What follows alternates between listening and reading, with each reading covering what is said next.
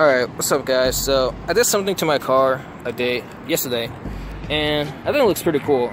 You probably could tell by the video, the title, but I decided to black out the red stripe on my grill.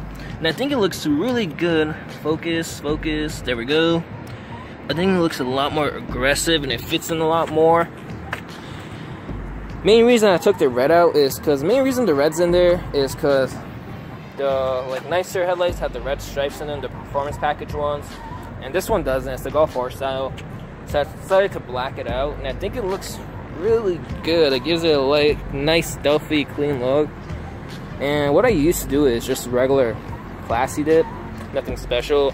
I did like 2 really thick coats, and it came out really good. And it doesn't have like a rough texture to it. It's actually a really nice, smooth texture to it. So I like it a lot. I don't know, what do you guys think? You guys like it? Yay or nay? Leave in the comments. I'd like to hear feedback from you guys. And also, I decided, a little small model I like to do, and a recommendation I got from a friend is to do some LED license plate lights.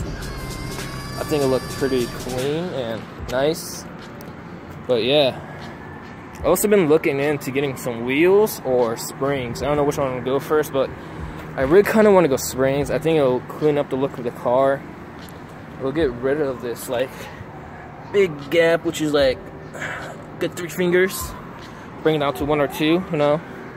Nice flushly flush. Oh, and I also redid my license plate bumper plugs. They don't come out as good as I wanted them to, but hey, it is what it is. But yeah, small update. Let me know what you guys think, what you guys want to hear. I'll make a video just for you, only you.